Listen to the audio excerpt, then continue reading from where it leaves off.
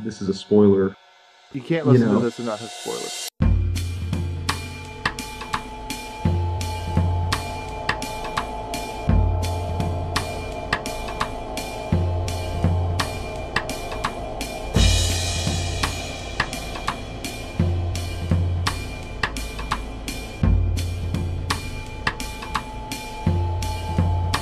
So, Grendel. All right, Right. that's Nathan, you. it's your Get it summarized for us. Yeah, that's the feeling I get. getting a summary feeling. Yeah, so yeah, let's start at the beginning, huh? I mean, it's kind of like he wakes up. He's, waking up to the world. I think he's in his 12th year at this point, so he's an adolescent monster. He talks about how he's come down from the other side of the Cain and Abel lineage. He's a son of Cain and a monster. His mother is this clawed, described as hag in the book. There's dragons that live down below their home in the cave. And, he's just wandering around at first. The first complaint that he gives, I think, is very similar to the one he gives at the end about the ram. And he wants to scare this ram off of his section of the mountain. And he says that he's standing in this puddle of water and he gives this scream that's just blood curdling, and it freezes the water in his feet. It lets out so much energy. And the ram just blinks and stares at him and stays right there. And that begins his struggle with reality and other people. And he makes man a nuisance, so he goes out and he finds them. And there's one time where he gets caught in a bear trap, and that's the first time he sees men. I feel like there's a section there that I'm missing. You guys jump in here. Yeah, it was the first time, I think. And he's caught in a tree, and he knows that whenever he wakes up after having passed out from the pain, that something is wrong because he can't hear anything, and there's a smell as well. And that's whenever he hears the first men coming up, approaching him. And it's interesting the way he describes them, because they're obviously men, we can say that now, but through his eyes and the language of the narration, they're just new kinds of figures. They're bearded and they move their hands when they speak, sounds, and he slowly figures out that, they're intelligent and that's what makes them dangerous. And there's an interesting little character. He's like a wizard that comes up, and he's looking at Grendel, and they're trying to figure out what he is. They think he's a monster-shaped fungus growing out of the side of the tree, and after he screams back at these guys, the little wizard walks up to him and looks in his eyes, and through that he sees that Grendel's hungry or scared. He's hungry. He would like a pig, but that's just like a little interesting moment where there's a little cross consciousness boundary border thing, and Grendel's like, yeah, he's right, I would. And then something else happens, and he ends up screaming and frightening everyone, and then everything's gone off. So it looks like he's mortally wounded, caught in a tree, going to die, and he starts yelling for his mother. And soon enough, she comes down out of the hills, just roaring and terrifying everyone. And that's the first encounter with man. And I think that he's flirting with this boundary of civilization for most of the book. So after that, what happens after that? He gets brought down, and now he's interested in Hrothgar, the king that found him, and he's watching man as they expand and build a civilization in this, I guess, early Europe. And you see, what I thought was really interesting is you see how there would be a fireplace, and that fireplace would turn into a hearth, and then that hearth would turn into a mead hall, and you could see the lumber from around them coming into these places. And across the mountains, other people were doing this, and there was this bubbling up of civilizations, and within those bubbles there was, I think, Hrothgar, who decided to go to each one and begin a kingdom. And this is the beginning of man's kingdoms. And he begins taking fealties and growing in power and strength and singing songs, and this is where Grendel comes in. He goes down to see everyone, and because he's outcast, he plays the monster and threatens them, bashes, eats men. I mean, he's absolutely a monster, but also in this world, like, so are the men. They're also on their hunting trips and covered in blood and fighting each other to the death. So time goes on, and he speaks to the dragon. It gives him a lot of pause about reality, and ultimately he meets Beowulf, who's not named as Beowulf. This is Beowulf's story from Grendel's perspective, and he's slain. He's killed, and his mother can't help him this time. And it's unfair because it was just an accident, so he says. Though it was also an accident whenever he was caught in the tree, and the line that he has that he's the master of his own world and he's the most powerful thing that walks around is really challenged, and he's confronted with the reality principle, and it looks like that it's just a great injustice that he's been slain this way whenever he had so much potential, and that's what he's mourning at the very end of the book, shouting, it was just an accident. It could have been you. Poor Grendel's had an accident. Poor Grendel's had an accident. So may you all. Yeah, that was good. So yeah, I like that. And it also should be noticed. So the edition that I have actually has some line drawings of Grendel. Yeah, even the Kindle has it. Yeah. Yeah, I really enjoyed them. I mean, they're just interesting. But if you go to the end of the book, and so you read that last line, which was poor Grendel's had an accident, so may you all. And then I was flipping through the last couple of pictures here and just taking in the novel, and I got to the end about the author, and the last line of the author is, he died in a motorcycle accident in 1982. So I mean, really. So may you all, right? And this was written in 71? I'm not sure about that. I think it was published in 71. Yeah. Yeah. Yeah, I didn't put them together actually, but that's pretty worth ruminating on. What? That he died in a motorcycle accident? Yeah. It's funny how universe ties up loose ends. Huh?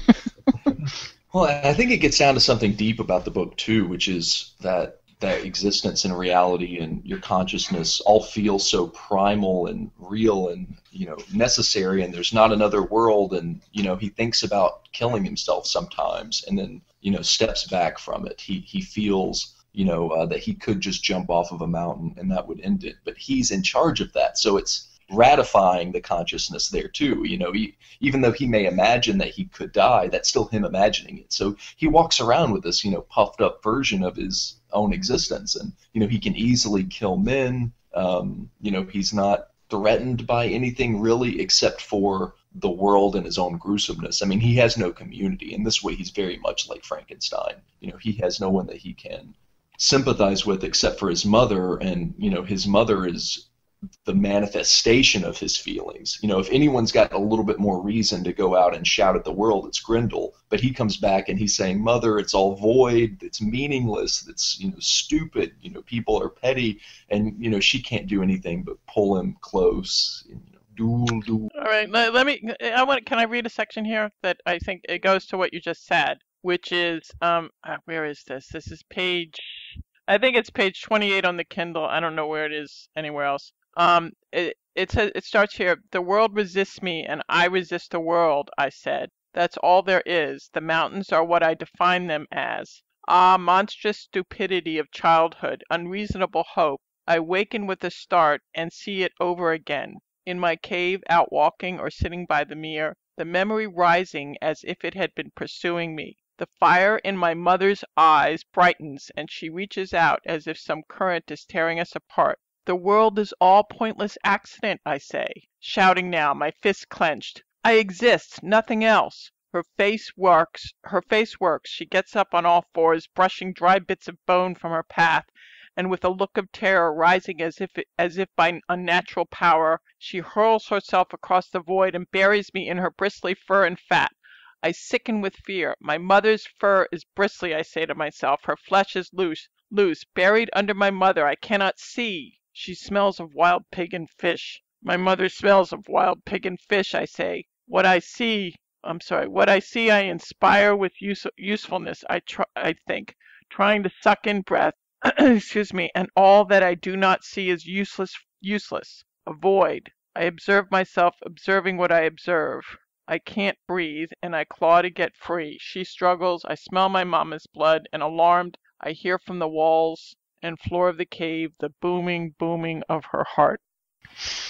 I think that it's fascinating the relationship. Well, aside from the fact that he's such a self-aware monster, and I'm really getting into these self-aware monsters. But this relationship with his mother, which is on one level like non-existent, and on another level so deeply profound and suffocating.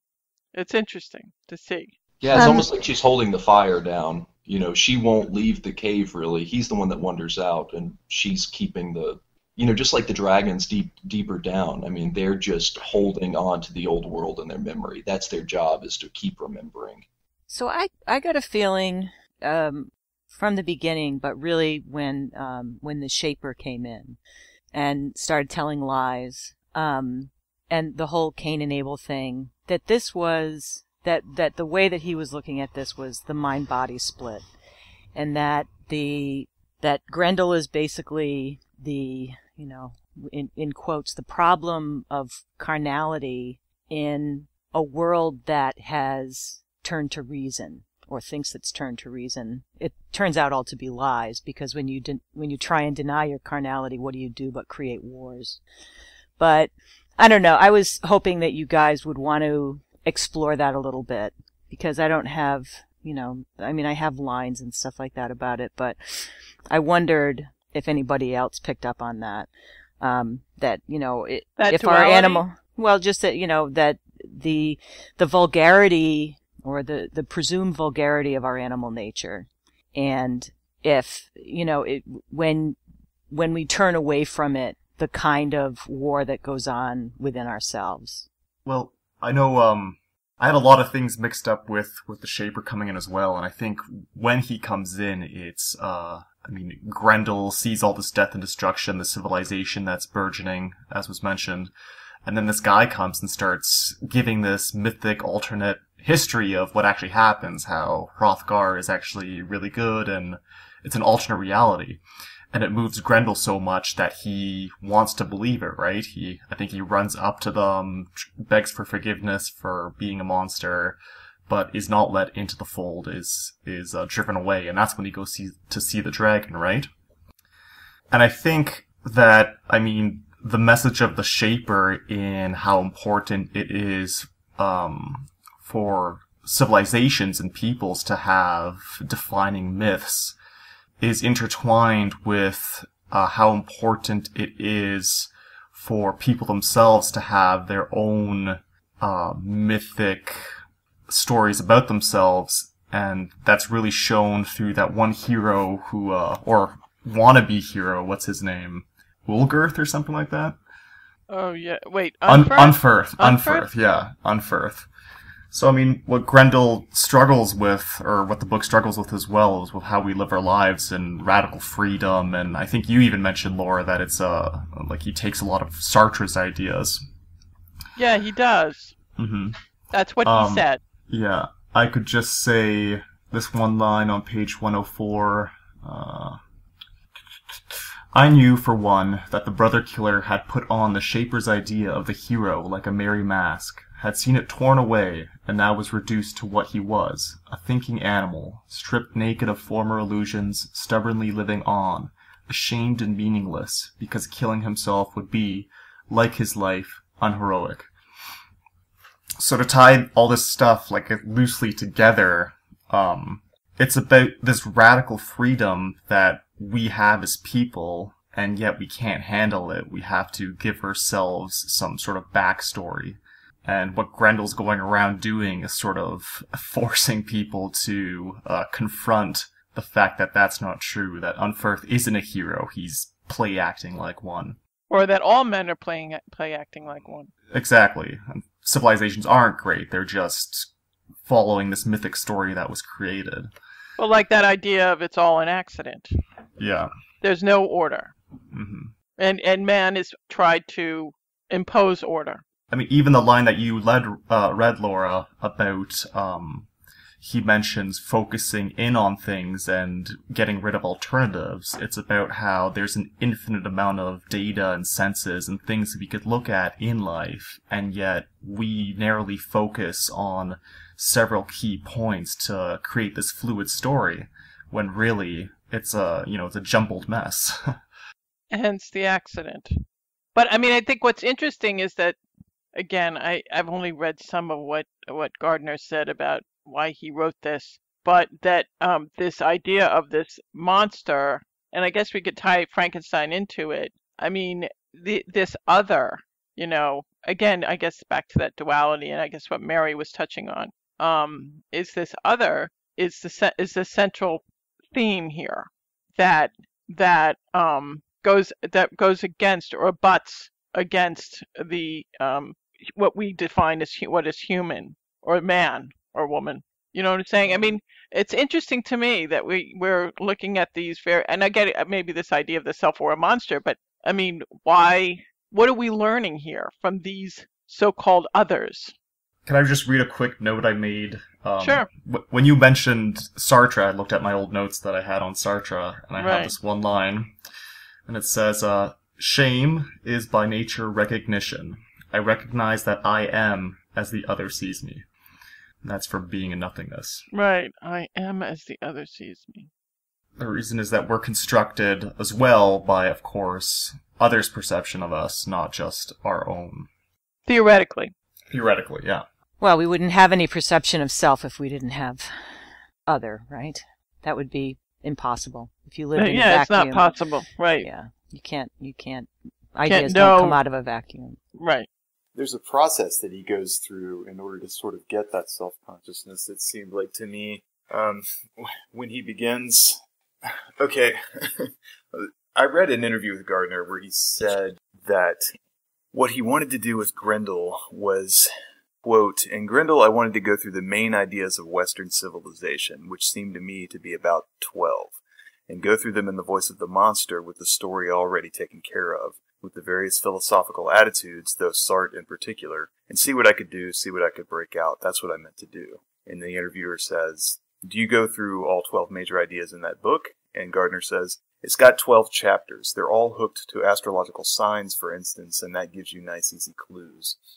These ideas, which have been around from Homer's time to John Updike's time, and all good men have taken one side and all bad men have taken another side on these basic issues, because they are ideas that go through all history, maybe the book resonates. For one thing, I keep echoing people, borrowing from people. I steal lots of things all the time, and if my stuff works at all, it's because there's one fusing vision."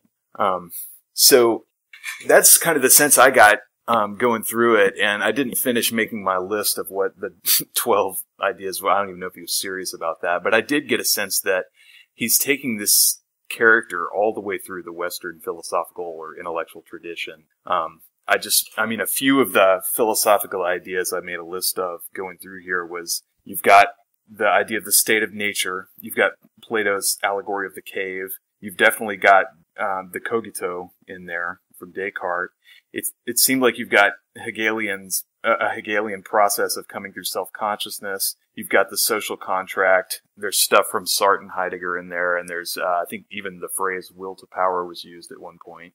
Yeah, it was.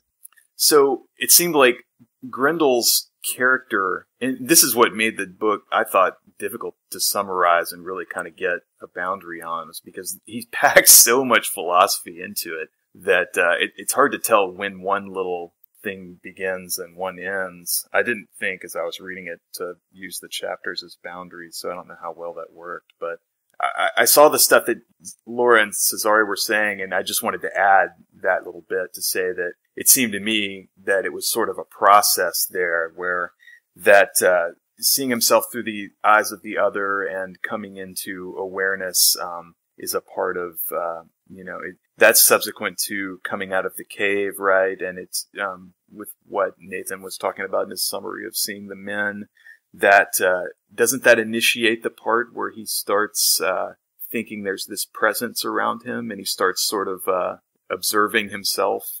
Yeah. There was a part right after what you were quoting, Laura, where he says, when he says, "What I see I inspire with usefulness, I think, trying to suck in breath, and all that I do not see is useless void." Right. He then says, "I observe myself observing what I observe. It startles me." And he says, "Then I am not that which observes. I am a lack. No thread, no frailest hair between myself and the universal clutter. I listen to the underground river. I've never seen it." So it seems like there he's having this revelation, right, that he can take that distance from the Cartesian theater, which, goes, you can meta, you can go all the way. And so then he realized, that's a difference, I guess, between animals maybe and like a higher form of consciousness where like, you're operating at first with just what's right in front of your face. And then when you encounter the other, you have this distance that you see through their reflection, this ability to observe yourself. And from there, it sticks with you, right? Yeah, but this could all have been put out or set out by a human being. Why is this all coming out from a monster? Well, and I wonder about that too, like this notion that, Grendel is a monster, and he's also split between man as the story that he believes that he's on the wrong side of evolution, I suppose, or he's a remnant of an old world, and, he certainly is more capable. He's not like the other men, but he's also not like a whole cloth monster either. I mean, he's just a lone entity. It's almost like a feral man, being brought up outside. I think it's also important to remember that after he speaks with the dragon, he gets this, blessing or curse of invulnerability. Right. So for the second half of the book, his actions and his thought process, one of the things he doesn't have to worry about is death, right? So what is talking to the dragon? Is that getting religion or something? I mean, what does that actually signify? What makes you invulnerable? Not giving a shit if you die? Like, I don't know. No, it's some kind of charm. I know that. Right. So, I mean, is it just magic? Or is this actually supposed to, what's this supposed to be like metaphor? that he believes it, yeah. I mean, does belief make you invulnerable? Was he really invulnerable, or can we rely on, what he says about himself? Well, I can pretty much sure that you've got a 12-pound hairy frickin' monster, coming into your meat hall. He's going to be a little invulnerable. You know what I'm saying? I would love to see a 12-pound yeah. angry monster. Yeah, it's like a little dude, and I'm like, I meant 12 foot high, and it meant 12 pounds. That'd be great.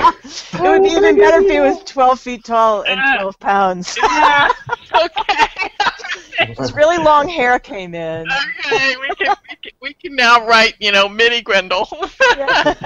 It's the bunny from the Holy Grail. Yeah. Exactly.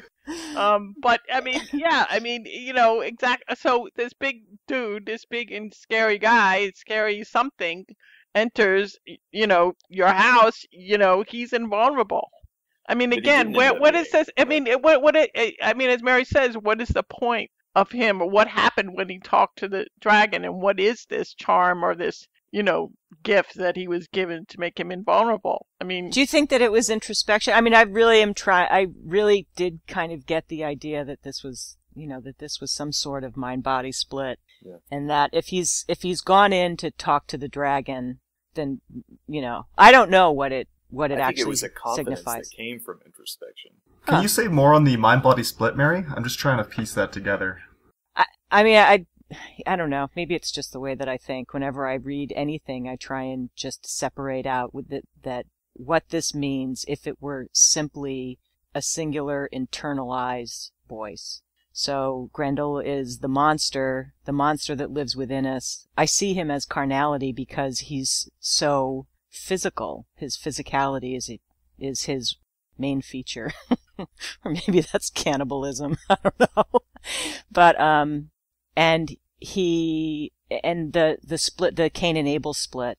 So what is it that happens when an animal becomes self-aware and you take reason and try and make, he's looking, I see him looking at, the thing that really pisses him off is that, here are these people, and what they've done was separate themselves by reason, but then it all turns out that they lie. It turns, you say that you're reasonable, but you're just like me. You kill like I do. You say that you're heroic. You were running scared. You didn't do any of these things that you said that you did. And why would you deny me now? Why would you deny my physicality, my carnality, the things that I do? Why do you say that I'm the monster when you've just gone out and killed everybody? That kind of stuff. That's interesting. I guess even though the book is a book of being in his head, the way he makes himself known to the world is by sheer violence. No one takes his thoughts seriously, even though he has the ability to communicate, right?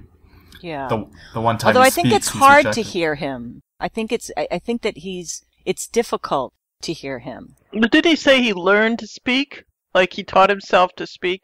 I think that Language? he learns the language of the men. Right.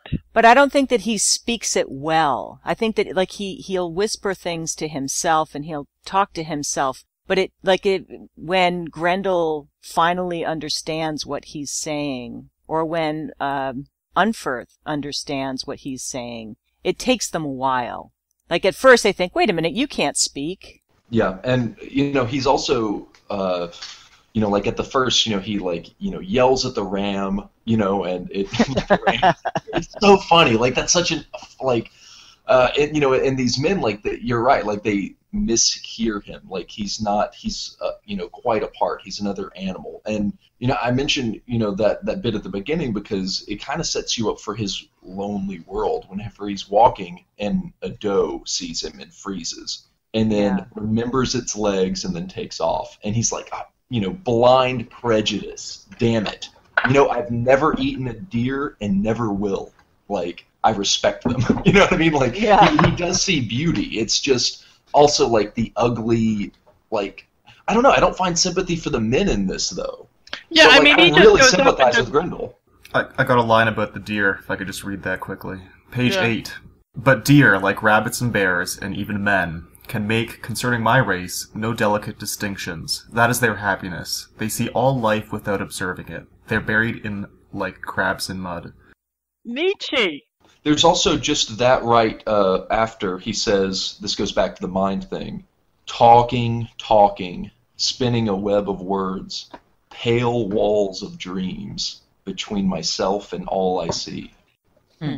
There's I've got one from page 43. This is when the new shaper comes in and the former Harper leaves. It says, the former Harper crept out into the darkness, unnoticed by the rest. He slipped away through fields and forests, his precious old instrument under his arm, to seek out refuge in the hall of some lesser marauder. I too crept away, my mind aswim in ringing phrases, magnificent, golden, and all of them incredibly lies. And of course, I'm reading People's History of the United States right now. So of course, to the victor go the spoils, and, history is written by the victors. So there's that part too, which I always think is interesting and kind of disgusting and funny. Well, but what he loves about the Shaper is that, this is from 49. He says he takes what he finds, and by changing men's minds, he makes the best of it. Right, but he's like a simpering sycophant too, right? Like he's.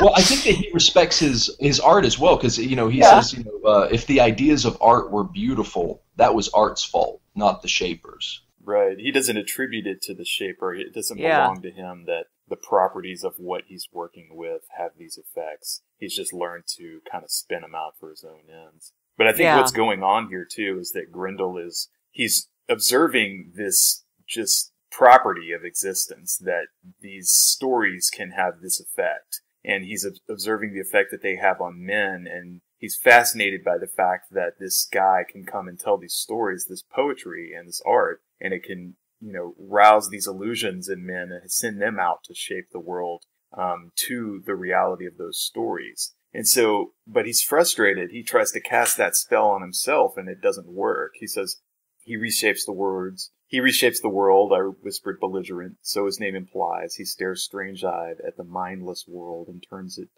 dry sticks to gold. A little poetic, I would readily admit. His manner of speaking was infecting me, making me pompous. Nevertheless, I whispered crossly, but I couldn't go on, too conscious all at once of my own whispering, my own eternal posturing, always transforming the world with words, changing nothing. I still had the snake in my fist. I set it down. I fled. So he's unable to, he can't get the consensus that comes from men's community by just, trying to imagine the world as such. He still confronts reality. And so there's a difference there between what the Shaper's doing and what he's trying to do, and he's recognizing that, I think.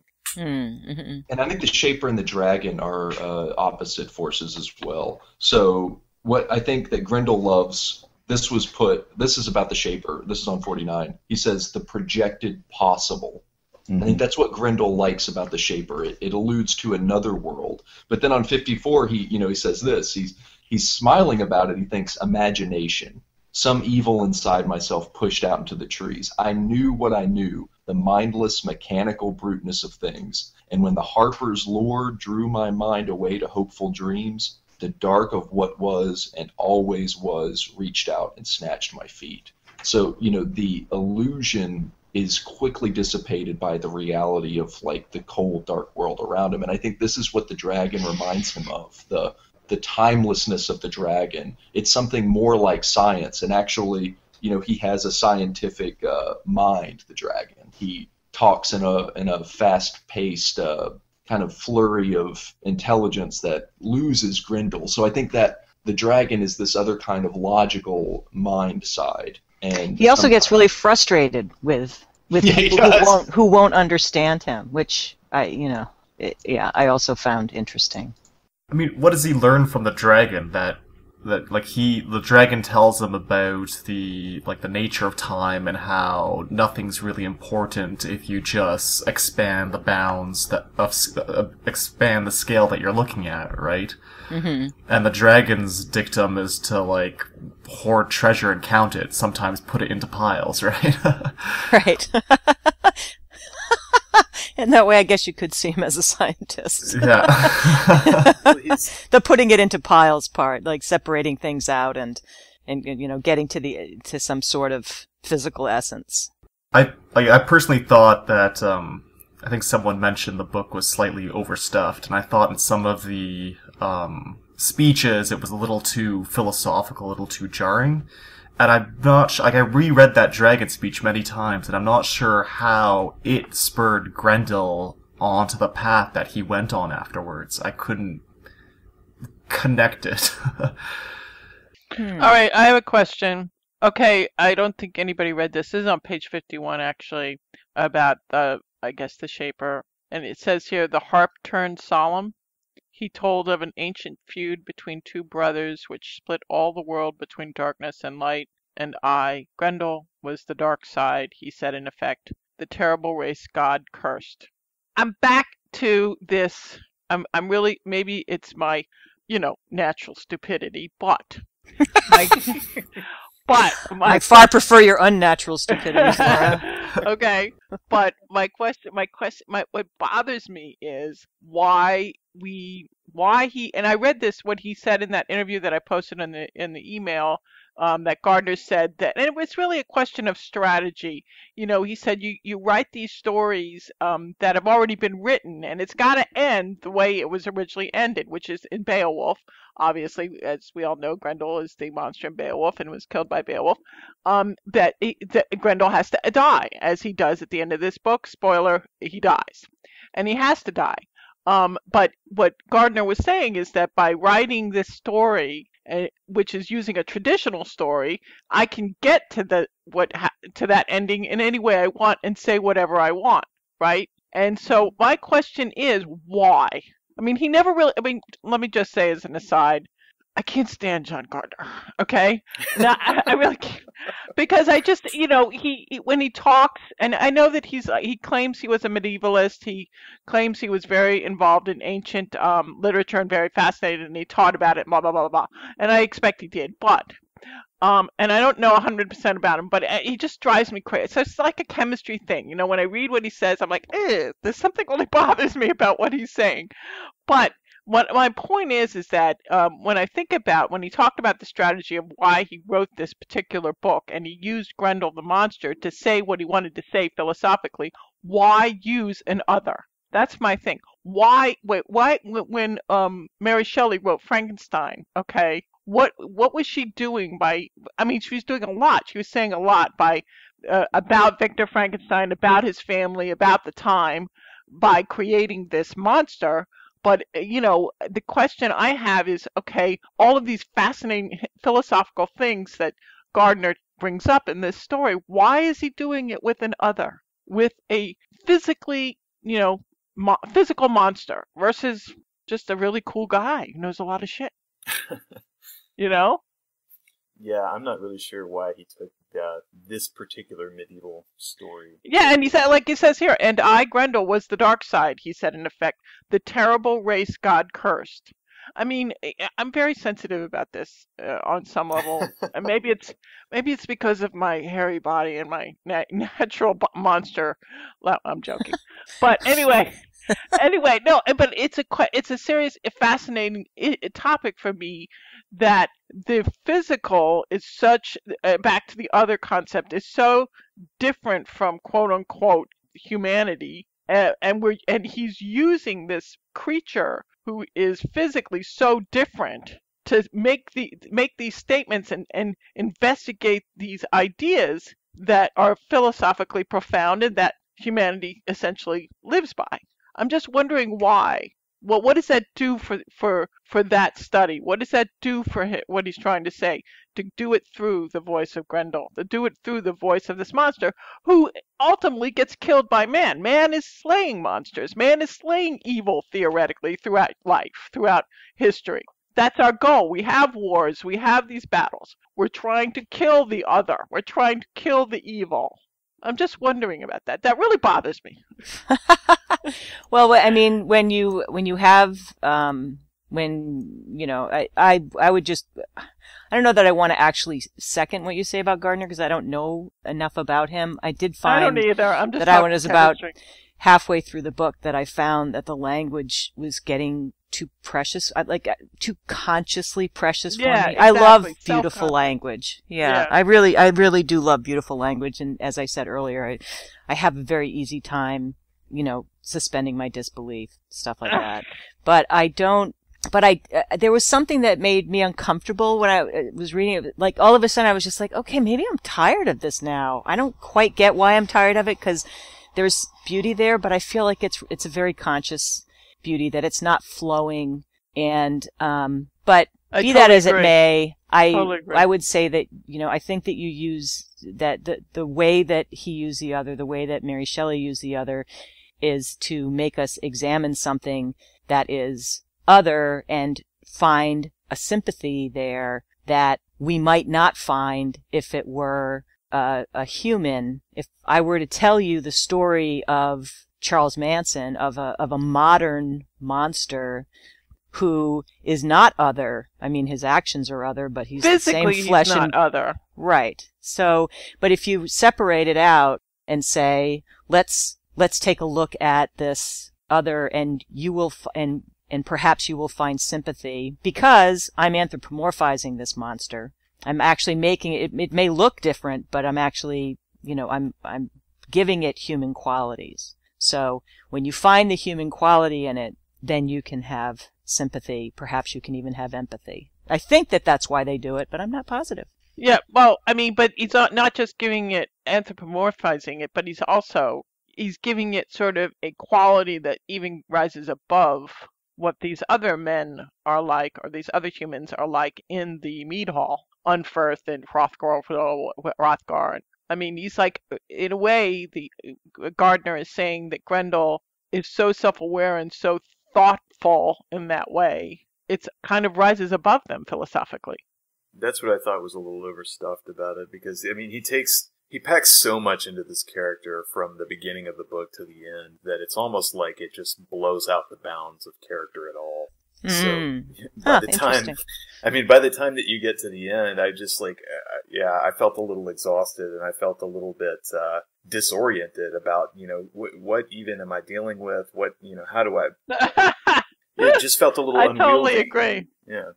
Yeah, that someone could find this much beauty and still be perfectly happy to go eat people. If you know, it seemed a little strange. Well, it raced through just so much progress, so much flux, you know, in such a small amount of time that you really had difficulty getting your bearings, like, you know, between trying to figure out the Shaper and the dragon, and then, you know, Grendel's changing all the time, and the men are doing things all the time, and it's, you know, in a sense, like, I like that you get the sense that, you know, all of reality is this one sort of flux, but it was extremely difficult as a reader to sort of take up that task of having to be on guard for interpretation every moment. And then I also felt like anything close to realism was definitely the wrong approach to looking at this novel. So well, I mean, he said he hates realism. Yeah.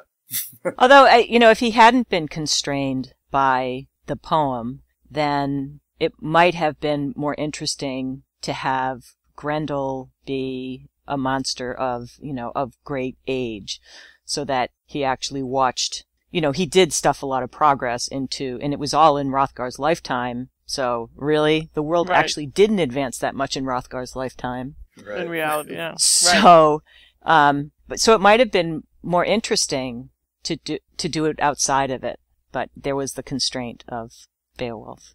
Yeah, because he could have gone another route, right? He could have taken a much more sort of microscopic approach to the little bracket of progress or whatever in any one of those philosophical ideas, and just said, this is what we're going to look at in this particular moment and really get, really zoom in on it. But instead he went for a really long stretch of time and ideas and, packed it into one. So you get sort of a survey feeling. Yeah, and also I have a question about stuff that happens toward the end of the book, which I really don't know what the fuck was going on. And it might have just been me, but there's this whole period where, I mean, it's kind of like he gets into a dialogue. Like, is he writing a screenplay here? Like, or do you mean the poetry section? Is that what it was? Was it poetry? I got lost. I said, well, maybe it was because I was reading it late at night, but is that what it was? Was it just a sort of inspirational poetry onto the next chapter? You mean with Throthfulf, the cousin? Maybe after that, yeah, maybe around that time. I'm trying to find it's like toward the end of the book. Maybe you're thinking of the first, second, third, and fourth priest's conversation with Orc. The priests, yes. It may be around the time of the priests, yes. Because that's broken up with third priest : first priest : right. A screenplay. I mean, it kind of took on a new format, and I was like, okay, all right, whoa, where are we? Which is fine, okay, fine. But it kind of I got lost. It's one thing to change format, and I'm cool with that. But you need to hold your reader, to what you're doing. I loved when Grendel fooled the priest, fooled the blind priest. Wait, where? I laughed the whole time. Was it the priest named Orc or something like that? Yeah. Orc, right? Yeah. Poor Orc. Poor Orc, my ass. Those priests have been terrorizing people, making them stand up the statues and stuff like that, trying to make what they were saying relevant. I thought it was really funny, and I also loved it when the young priest came in, and that was something that made me start thinking about carnality, because the young priest was like, yeah, let's use our bodies. What have we been doing? Oh my god. Yeah. Just on Orc, his line, the nature of evil may be epitomized, therefore, in two simple but horrible and holy propositions. Things fade, and alternatives exclude. Yeah, I like that line. I did. Yeah, that was a good part. Yeah. I felt like the section with the dragon for me, and then the section with the Shaper, those were the two most interesting moments in the book. And I liked so many parts of this book. It's just that it never seemed to achieve a synthesis. The style felt like it was isolated of the content. The ideas felt like they were isolated of each other often. And I really got into this section with the dragon. I thought it was really fun and interesting. It was fun. I reread it, like Cesare was saying. Yeah. So, and the Shaper as well. It's just that it never become a whole for me. But at some point I want to get back to that section on the dragon, because I think I read it a little bit differently. Well, I want to talk. Yeah, I mentioned I wanted to talk about it because I guess, what do you think his prognosis was for Grendel, and do you think it was convincing enough to set Grendel off on the path that he went off? Let me see here. Hold on. Yeah. Well, so he's, in the beginning he's yelling at the ram, right? Because the ram is stupid and that gets on his nerves. And you see that sort of echoed in the dragon's same frustration with Grendel, right? Because he can't understand. And one of the things the dragon is telling him is that, there's a relativity that holds, in terms of size or in terms of anything you want to measure, where whatever frame from which you're doing your measuring is going to determine the measuring itself.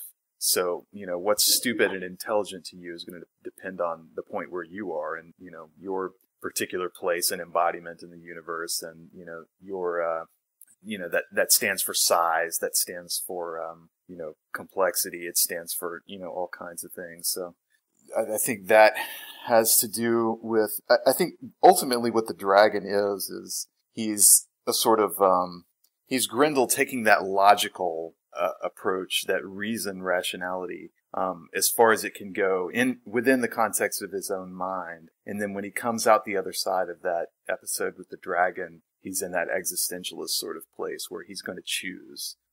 Because what happens when he first meets the dragon is that he's just encountered the whole episode with the Shaper. And so that's sort of resonating with him, and he's contemplating that. And he's gone back to his cave with his mother.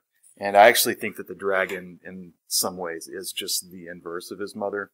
And I don't think the dragon, like I said, I think it's probably wrong to look at this novel in any kind of realistic lens, but I think that the dragon, you can say in some ways, doesn't really exist in the novel. Because what he says is this: he's being crushed against his mother's bosom or whatever, and he clamps his eyes shut, and he says, after a time, I slept. And then at the end of that chapter, he says, I sat up with a jerk. This thing was all around me now, like a thunder charge. And this is that presence that he's been sensing around himself. And he says, who is it? I said. No answer. Darkness. My mother was asleep. She was as dead-looking as a red-gray old sea elephant stretched out on the shore of a summer day. I got up silently and left the cave. I went to the cliff wall, then down to the moor. Still nothing. I made my mind a blank and fell, sank away like a stone through the earth and the sea toward the dragon. So I think he's doing this in his mind. He's not actually going down to see any dragon. This is a sort of dream or a sort of reverie. And yeah, well, except there is a dragon in the original poem. Sorry. It's why I thought that it was introspection, meditation, something like that. Religion. Or that he was doing some form of inner work. That's what the dragon was. Yeah. And see, the dragon's got a lot of parallels with his mother too. I mean, she's the red-gray old sea elephant sitting on a pile of bones and dirt, and he's the red golden dragon who is his mother's too stupid for words, right? She's gone that far away, but the dragon is just the eloquent serpent, and his mother is sitting on bones because and she doesn't want him to go out to the outside, but the dragon's going to give him knowledge and tell him you choose what you value. The best thing is to just pick something, and he's picked gold, and I think there's a lot of parallels there. Yeah, just pick something and count it. Yeah, and so right. How do you square his gold counting with, I have a line here from the dragon on page 67. The essence of life is to be found in the frustrations of established order. The universe refuses the deadening influence of complete conformity, and yet in its refusal it passes towards novel order as a primary requisite for important experience. We have to explain the aim at forms of order, and the aim at novelty of order, and the measure of success, and the measure of failure, apart from some understanding, however dim-witted, of these characteristics of historic process. His voice trailed off. I'm not sure how his gold counting and stacking have anything to do with screwing up established order. Huh. I don't. So, do you think that the counting, that the sorting out is science or pure reason, or applying pure reason to nature? Like his mother is nature at its purest form. Well, yeah, kind of like animal nature. Well, I mean, giving birth is animal. Yeah, but no reason, and the dragon is so much reason that Grendel doesn't understand. Like Grendel can't find a way to understand nature through pure reason. Maybe, I don't know. I wrote some questions about it, like who the hell is the dragon? What is the dragon? Is the dragon Here's what actually? Gardner says about the dragon. He says the dragon looks like an oracle, but he doesn't lay down truth. He's just a nasty dragon.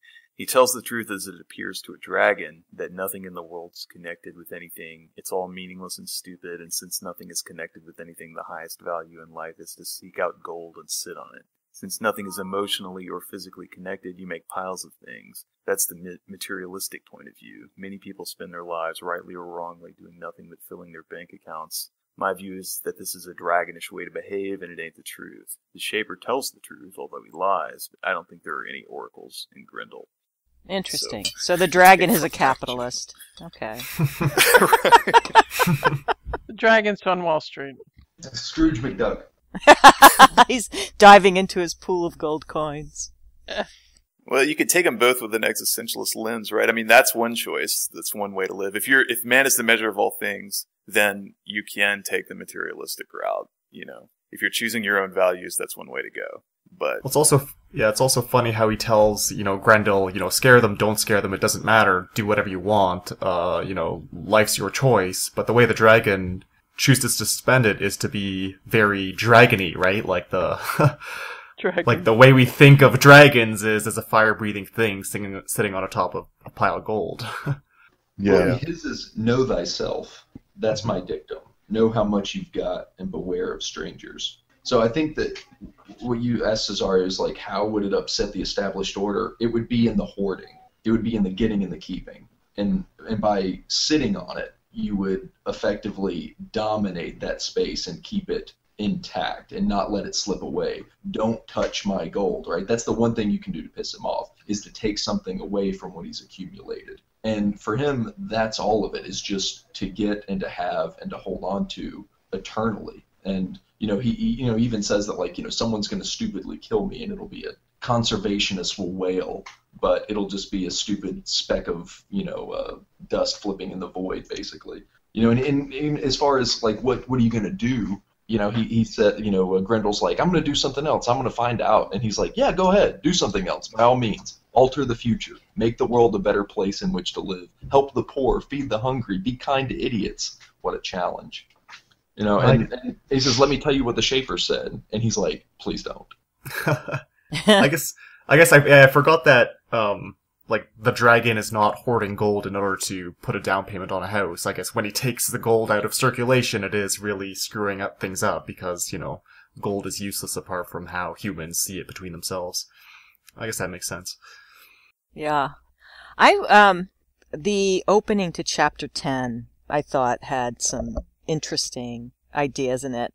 It starts out, tedium is the worst. Let's see if I can actually find a page. 138. Oh, okay. Okay. Tedium is the worst pain. The dull victim staring vague-eyed at seasons that never were meant to be observed. The sun walks mindlessly overhead. The shadows lengthen and shorten as if by plan. The gods made this world for our joy, the young priest squeals. The people listen to him dutifully, heads bowed. It does not impress them one way or the other that he's crazy. The scent of the dragon is a staleness on the earth. The Shaper is sick.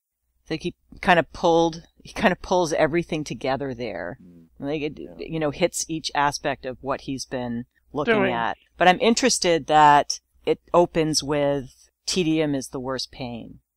Yeah. The point being that make it exciting even if it has no value. If what it is if what life is experience, then yeah, tedium would be the worst pain. If you're not having, if what your experiences are tedious. Right. What did Camus say about the man who lives with the woman for 40 years just because he's bored, or, he doesn't realize that he's just telling himself a story until one day. It's like, the boredom, can become such a pain that any story is better than nothing. And it's indicative of that, maybe, that you see men who are so busy, while Grendel just he can't really figure out a project for himself until he can finally fit himself into their story. Mm-hmm. Yeah. I think there's something to that, because it is, I don't know, I think there's something interesting to the need that people have for, to feel that our lives are invested in some sort of narrative, to feel that we have significance in relation to something else. And, when you're the only one who's in charge. This is Grendel's difficulty, is when you're the only one who's in charge of that story, then you don't have any constraints, by which to measure your significance in that story. Yeah, I guess what's the point or what's the meaning is a very common thing. And not just an overall arch, it seems to be in everything, in every micro aspect of our lives. The only reason we walk is so that our heart is healthier, so that, et cetera, et cetera. Right. Which is a shitty motivator. I mean, people, seem to, I look on Craigslist and there's all this exercise equipment, right? We buy it and we want it, but we just can't bring ourselves to sit in a place and ride a bike going nowhere for forever, That's where podcasts come in. Yeah, like one of the most depressing things that I've ever seen in grocery line magazines, which is a common thing. It's like, how many calories can you burn by having sex? It's like, it turns out to be right. like really, yeah. It's like, is that really? Is that When you're having what we're sex doing with it, now? you're only burning 4. Yeah. Do you have to have your That's asshole? terrible. Right, you have Right. to turn on the app, Daniel. Oh my God. And I this, never get bored unless I'm at work. I know that that's a kind of a ridiculous thing to say, but unless I'm actually forced to be somewhere, I don't get bored. I don't have tedium. I don't have tedium unless I'm in a forced situation where, there's things that I'd rather be doing. So. yeah, I agree. Yeah. I only get anxious that I'll be dead before I get to do all the things I want to do. No, I envy all of you guys. You're bored everywhere, or there's tedium outside of your. I feel like I'm often fighting that disenchantment of the world. What's that Louis C.K. skit or that he was some part of his stand-up he was talking about? You have those days where it's like 4 o'clock and you're like, man, just why isn't it bedtime yet? Oh God, I know those days. Yeah. There are too many books to wonder why, though. The inherent joy in every task, it has to be there, and if it's not, you can't just argue it back into it. It's like things have to be worth the trouble, or everything in life just becomes work. And that's what a good story can do, I think, and what that sort of and that's not what this story does, right? It did. I mean, I'm asking. It's funny. I fought myself a bunch of the time that I was reading it. I kept saying, this is real. Like, there's so much beauty here. I'd get a little bit disgusted with it, but then I'd read another line and I go, man, that's a really, really beautiful way of putting that. Right. So I don't know. I had ambiguous feelings throughout. He's obviously a really good writer. He has really good ideas. He has obviously had a very good mind. But yeah, there was. Yeah, the critique that someone already mentioned, that they stuffed so much into Grendel as to make him an unbelievable character. And I think that's probably where my thoughts are as well. Yeah. You couldn't connect with him in any sense apart from this series of jumbled ideas he goes through. Well, I find myself on the other side, like I really agree with Grendel. I mean, like his. Wait, the monster? The monster, yes, yeah.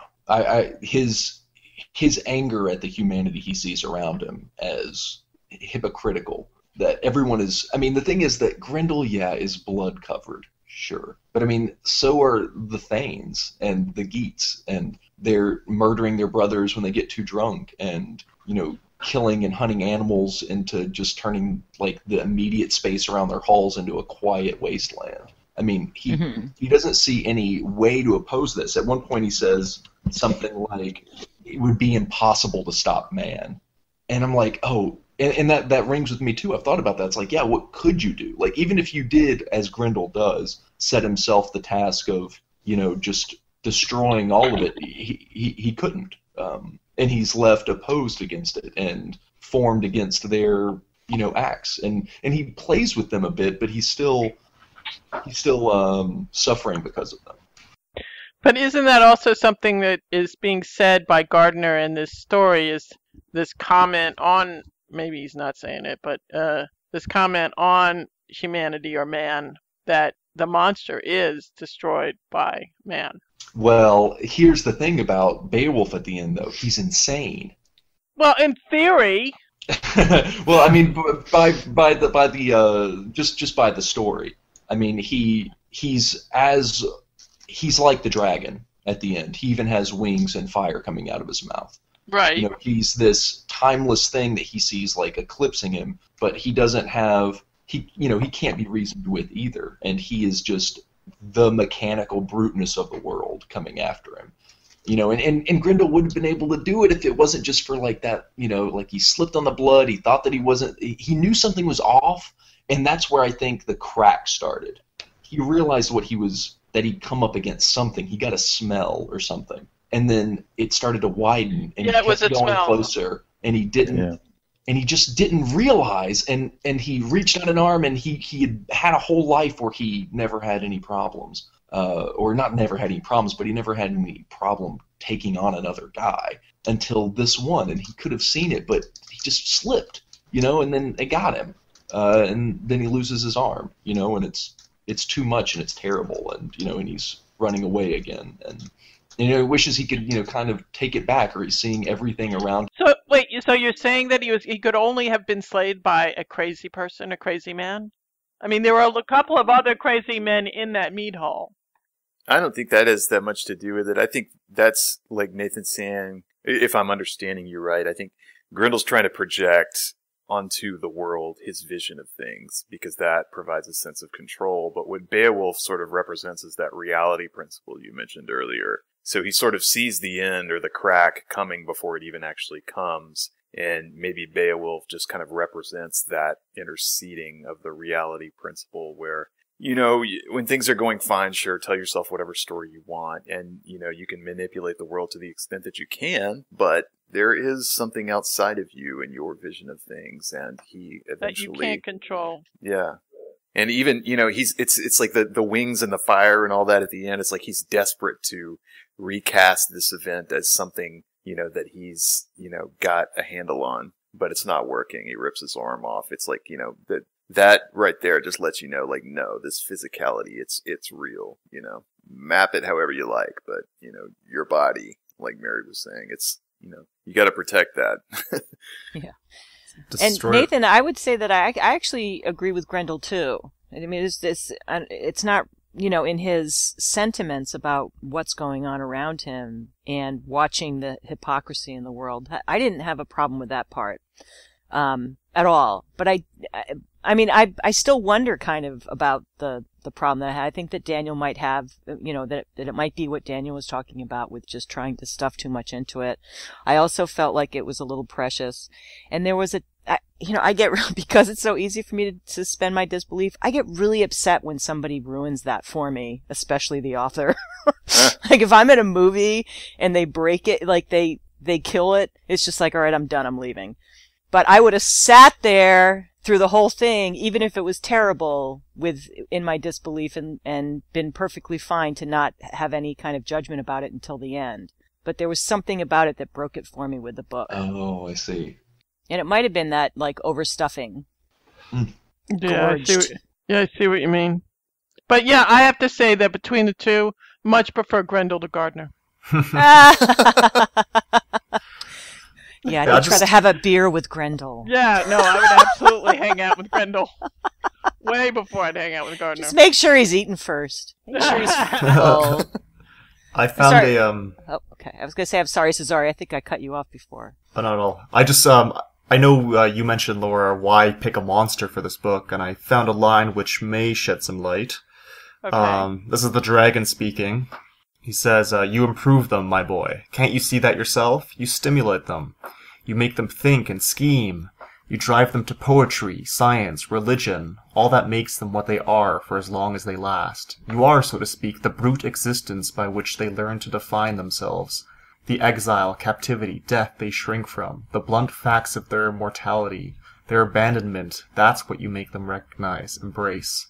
You are mankind, or man's condition, inseparable as the mountain climber and the mountain. If you withdraw, you'll instantly be replaced. Good. Yes. Interesting. Very good. Thanks, Cesare. I mean, it's funny that the sense I didn't that didn't jump out at me because I was more concerned about Grendel in the sense that in what he was saying and his self-awareness throughout this and his experience. Whereas the dragon in that quotation that you just read is focusing on telling Grendel why he's critical to man. And that's kind of like saying, I mean, I hate to go into this, so I'm having a fight with a friend of mine about duality, but but no, it's true. We're fighting about and he's a priest too, and he's like, he's totally anti. So he wants it in triplicate. Yeah, right. No, but the point being is that in that quote, sorry, what he's kind of saying is that you can't. Man must have evil. Mm-hmm. If you're going to look at Grendel as a representation or metaphor for evil, an object. Yeah. Yeah. Well, it's how adversity tends to make us a little stronger, right? It's how antibiotics work, right? Right. In theory. Yeah, to some extent. Yeah. They don't OD with it. Yeah. One thing about this book was that we were pretty much spoiled for choice as far as favorite lines go. Yesterday, one of the more difficult things I tried to do was pick out what would I actually say was my the line that struck me the most from this book, and man, there really were a lot.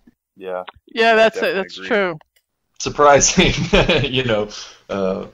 But I guess we should try to do this, right? Yeah, I guess maybe we should move on. We've talked a little bit, and there's some split. There's no surprise. Like I read Grendel in a day, and I really enjoyed it. And at the time, I was smitten with it. There was a lot of lines. I don't think it's the best thing that I've ever read, and I don't think that it's genius. But I do think that there's a lot of, I think I've said this before, like brilliance to it. That's probably why it was on the top of the New York Times bestseller list for so long. Because it's not genius. It's taught in a lot of high schools. Yeah, but it's real. But I feel like there is a lot here, though, and there's a lot that the character goes through just as a person, and by being outsided or being othered in this character, you really get to see, the work of man. You can really step back and watch how he's just like a bacteria moving around, and it doesn't have the same romance as if it was, a son that was. Whatever. I mean, the story sets you up outside of it, and in that way gives you a better eye, like an alien scientist or something. But it's also, very human. So this monster has within him all the things that a human would, and so they're both concerned with existence. And it also seems like maybe they could have worked out, but it just did not. He tried to make a friend, but it was too late because there was already an aggression. Like, how often is that not the story with, human relationships? At least people, anyway, that they don't forgive or they hold grudges, and things are irremediably sent down towards destruction because of that. Well, maybe we should all do our final thoughts and favorite lines. Yeah, and then we'll do favorite lines. Does anyone have anything else that we just didn't get to that you thought was just, I don't know, maybe really quick, worth pointing out that we just absolutely left out? Well, I'm sure there was a lot. Yeah. There were so many ideas in this book. Oh, sure. I mean, I know that there is objectively, but subjectively, if you have anything that you want to, yeah, something. I mean, we talked about the Shaper and the Dragon, and yeah. We didn't really talk about what is it, Hrothald's wife, or yeah, what's her name? Wealhtheow. And his teenage daughter, Free Throw. Oh, we didn't talk about Unferth. Like that guy's story. Unferth. Yeah, I mean, he tries to go down and kill Grendel, and he... It's so sad. It's so comic sad. I mean, he gets bitten all over by snakes and can't go through with it, because the entrance to the underwater cave or whatever is guarded by these snakes and fire snakes. And he crawls up and he's just like Monty Python, like, come on, son, no arms, no legs, like, I'll still take you on. Yeah. He's just crawling on the floor, like, oh, you're gonna have to, one of us is gonna die today. And Grendel, though, I mean, this move had so much character to it. He takes him back and never harms him. And it might be some kind of gross cruelty rather than pity. I think that may be more in line. I think it's he both. knows that he's got to. Yeah. Like, I mean, he releases the snake. I mean, he's just a wanton murderer, even though he does murder for food. But we can look at that in a contemporary lens as something awful, but that's just because we're so separated from our own, killings. He killed plenty for not food. That's true. Yeah. But also I hear what you're the thing is, like, I'm just trying to make it not a line of Grendel's the monster and humans are the good guys. Oh yeah, humans are definitely not the good guys in this book. Yeah. But, Grendel is a monster. Well, his immorality was central to his whole approach to everything, right? That's how I took it anyway. There were no good guys or bad guys. It was just like the brute mechanical world. Yeah, that was one thing that I thought was that I would mention before we end is that about Hrothgar. There's a line on page 121. He's a giant. He had in his youth the strength of 7 men. Not now. He has nothing left but the power of his mind, and no pleasure there, a case of knives. Mm. So I thought that was interesting, that you could really, basically bringing around something that kind of has to do with with the idea of tedium is that if you make, what you focus on becomes your life. And will certainly haunt you in your old age. So yeah, let's do our favorite lines then. Like maybe you can just pop up and we'll just keep going round and around until we've gotten it. So start with Cesare. Sure. Yeah. Well, wait a minute. That's a C, right? So then we go to Daniel. Laura, and Mary, and then I need to find mine. So skip a moment. Okay. All right. I like this line. Just because I think it sounds kind of as ugly as the message it's trying to say. It's on page 113. In ratty furs the peasants hoe their fields, fat with stupidity, if not with flesh. Their food smells foul, the doorways, dungeon dark, where cow-eyed girls give tit to the next generation's mindless hoe. Yep, that's ugly. But beautifully written. Yeah, it's one way of describing breastfeeding, eh? Oh, God. Daniel? All right, Daniel. You got one? Yeah, Well, can it be a Just one thing I thought paragraph that or was- it's a line? Yeah, hit it. I just want to get all this good stuff out All there. right. Go ahead. I'm sorry, Daniel. Go ahead.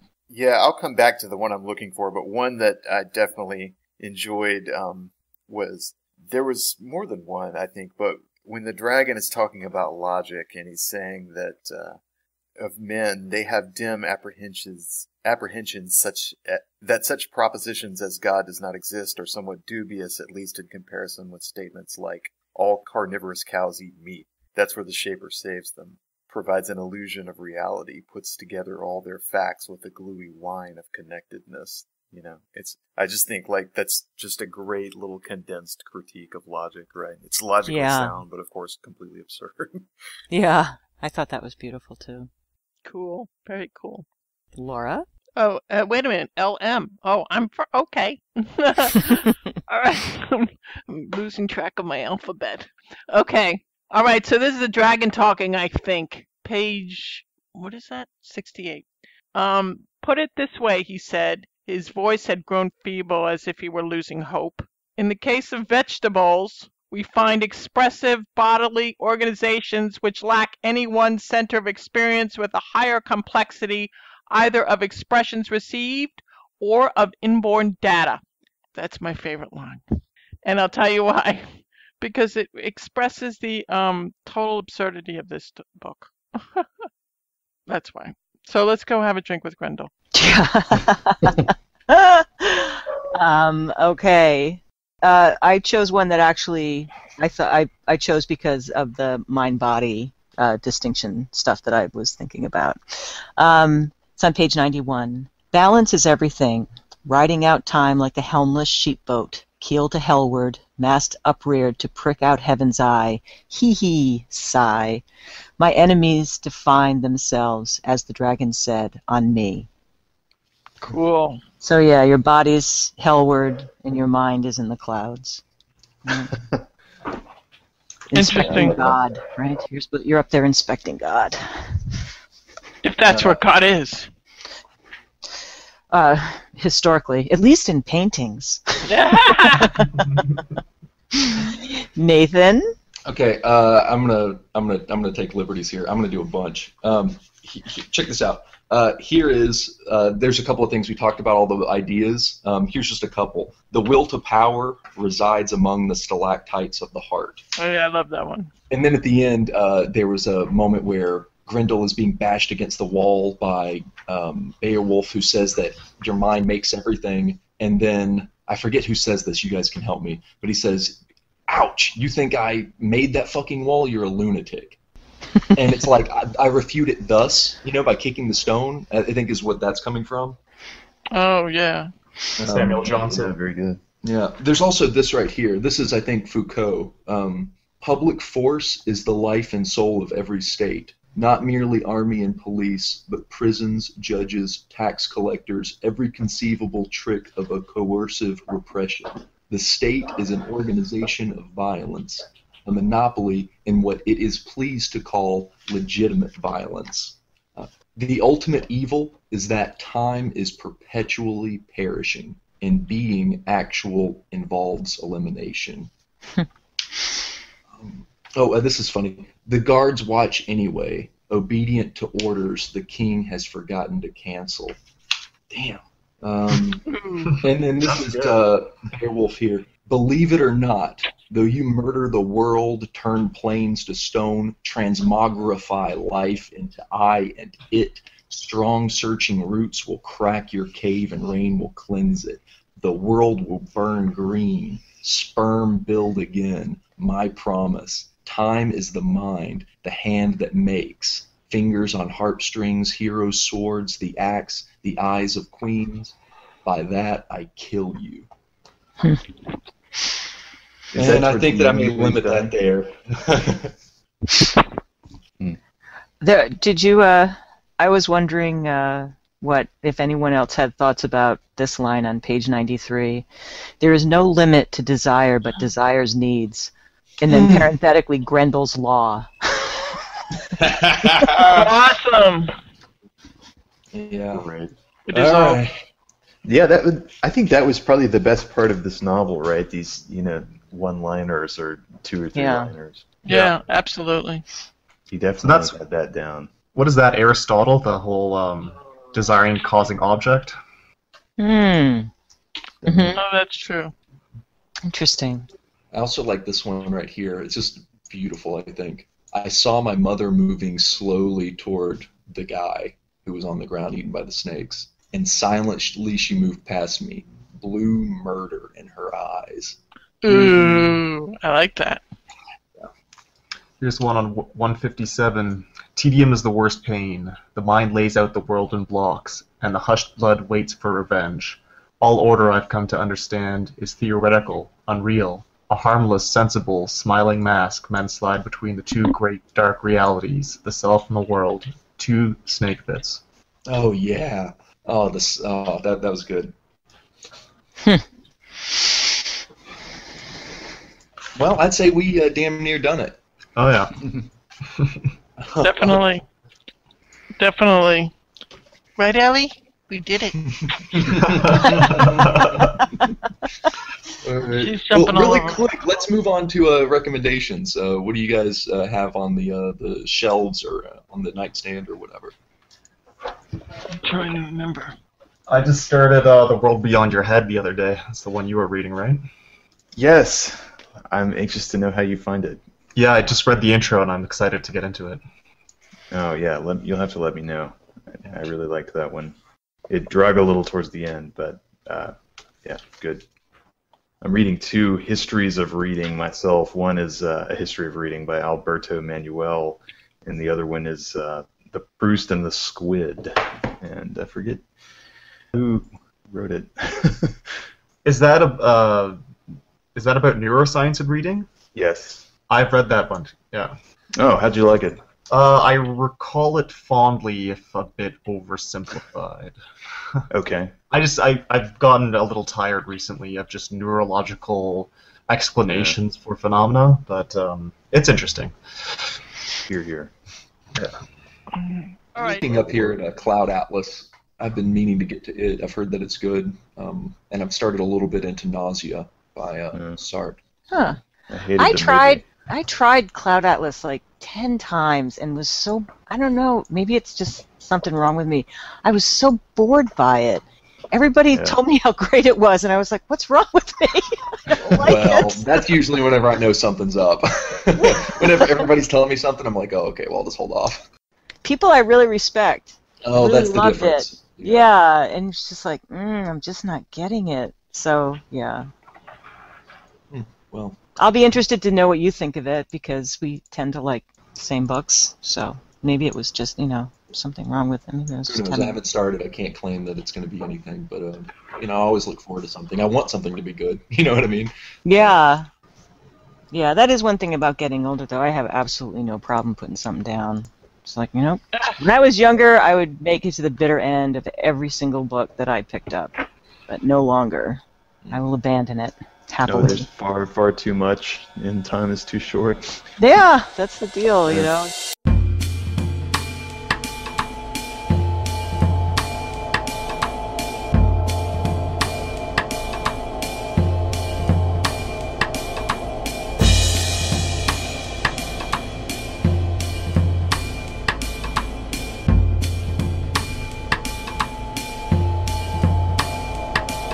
Do you all want to hang up the sound? Yeah, All right. Before we I'm gonna start stop talking over. about business? Yeah, sure. Bye. We love try. you. Who do we love? Who Are you do talking you to love? Grendel? Who do you love?